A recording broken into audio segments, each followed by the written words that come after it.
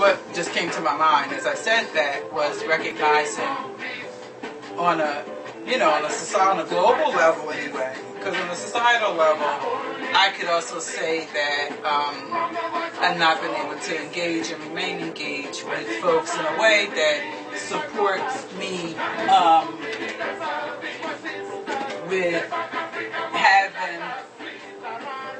with having sustained relationships towards building and what we do on a societal level. Because on my last job, all the black people got together and made sure I got fired off my job.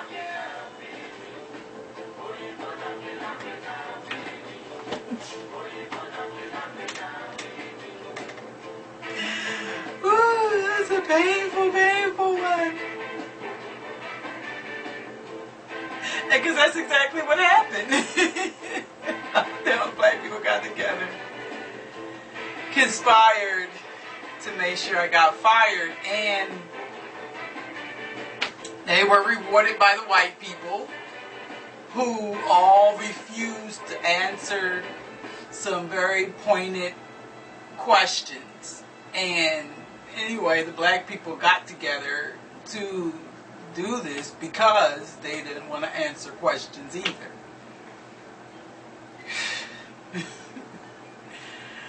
Woo! And, it was a conspiracy. The fucking conspiracy. It's like conspiracy and intentional harm. Those are the two. Also a painful reality that goes on a societal level that I recognize too. Yet also on the societal level. So like I said, the connections for me in this more the individual experience that I have on a societal level in terms of engagement. Also individually I experienced what I just said. So still, communally and socially, I do recognize that, because as I said that in terms of community, I thought about the calls that I get on a weekly basis from Ghana, from the continent, from a brethren I met on the continent when I made that journey a couple of years ago. And whether it's either through the phone, they'll call me at least once a week to just check in. Hey, how you doing? I'm just calling to check in on you, see how you're doing. And or through internet communication. So there is, and there are other folks, even here, via Blog Talk that I've met, and, that I have connections with. So it's not like total isolation. Nothing, is total. So there is a percentage of contacts that I do have.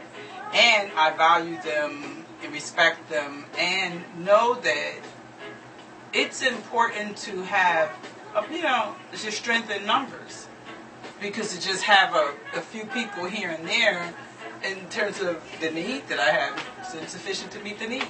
It's not that they are insufficient in their energy. It's not that. It's the numbers.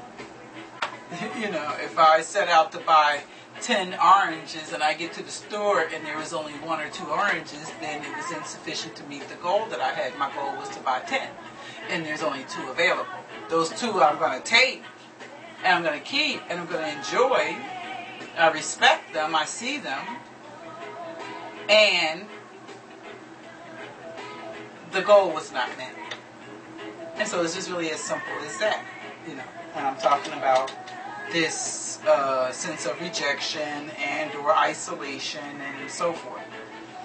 It is not a devaluation of what I do have. It is just and it is a recognition of what I don't have in terms of the goal attainment. Now, people may say, well, it's important to focus on what you do have and build from that. It's like, well, like I said, you can't tax those 2 people, 2 or 3 people. One, the person from Ghana is not available and can't do the blog talk and listen and engage and, tell other people. It's like, it doesn't work. I have my blog talk show 7 days a week. I don't expect any one person, 1 or 2 people to be there 7 days a week, but I do would like to see a following that, happens on specific days of the week. So that hasn't happened. So that's a way of sort of looking at it. It's about assessing when you're in the process of goal attainment, you have periodic assessment points where you stop and you assess your progress. You take a break, get some water, whatever, and then look at where you're at and your pace and everything, and you make adjustments as needed in order to attain the goal. And so that's what it's about. So I'm in a period of adjustment from the blog talk. I'm not doing any shows right now, and I am in an adjustment period with that as I kind of assess and evaluate where things are, how to best use myself and my energy towards attaining the goal that I have for myself. What is that goal? To, yes, engage the world, as many people as I can, and hearing my story, and support and having the support to be able to tell the story, and recognize that my story is connected with your story. We're a reflection. There's connections that go on.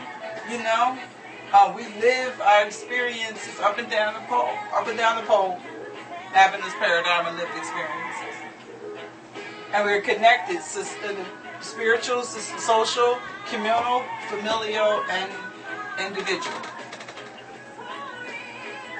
And it's always these dynamic processes and interactions going forth. I'd love to have someone who is artistically gifted, and I do have a family member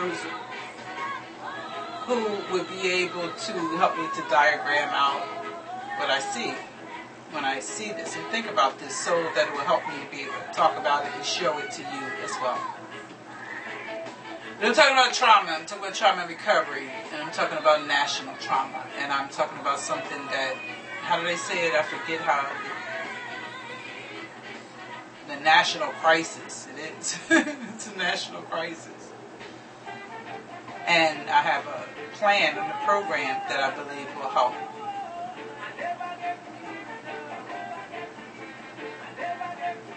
To address the crisis. When people are raw, ready, able, and willing to do so. So, thanks for listening to me share.